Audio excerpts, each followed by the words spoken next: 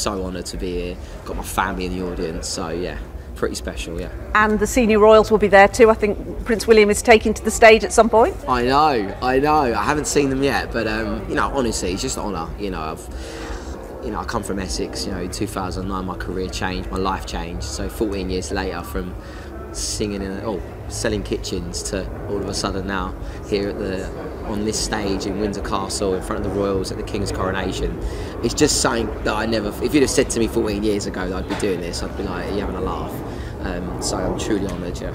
It must be quite a view from up there during your rehearsals. It was, but yesterday it was the rain was terrible. So we, to be honest with you, the rehearsals were difficult. But today, thank God, the sun's out. So yeah. Which part are you looking forward to the most, would you say, you know, apart from getting yours over and done with? You know what, no, I'm looking forward just to getting out there now and seeing the amazing audience. And of course I can see the royals are right ahead of me and I'm on stage, so I'm about to see them all. Just this incredible moment, it's quite special. So I'm going to try and soak it in for the 3 or 4 minutes I'm on stage. I'm going to try and really soak this in because it's a special moment I want to remember for the rest of my life. So.